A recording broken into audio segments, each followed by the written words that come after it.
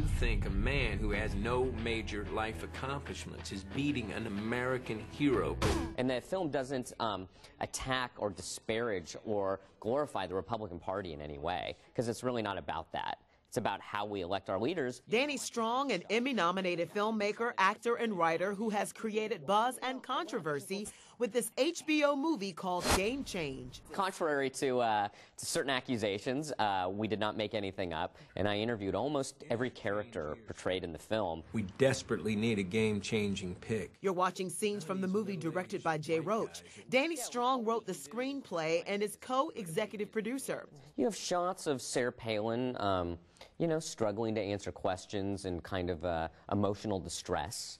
And, you know, Sarah Palin came out and said, I was never in a funk. Senator, I am honored to be chosen as your running mate. Senator McCain is known for behind the scenes, his somewhat salty language. And so in the film, we have him talking the way he talks behind the scenes. The film is based on the book that goes behind the scenes of the 2008 Republican presidential campaign. She's on the verge of a complete nervous breakdown.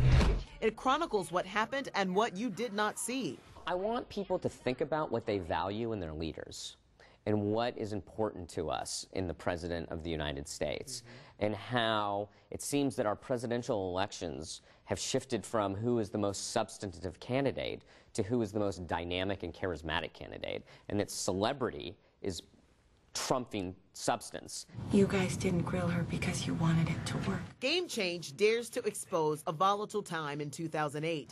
Sarah Palin, who some viewed as the shot in the arm the Republican Party needed back then. A person that no one knew anything about, including the people that picked her to be Vice President of the United States, is thrust, literally overnight, is made the most famous person in the world.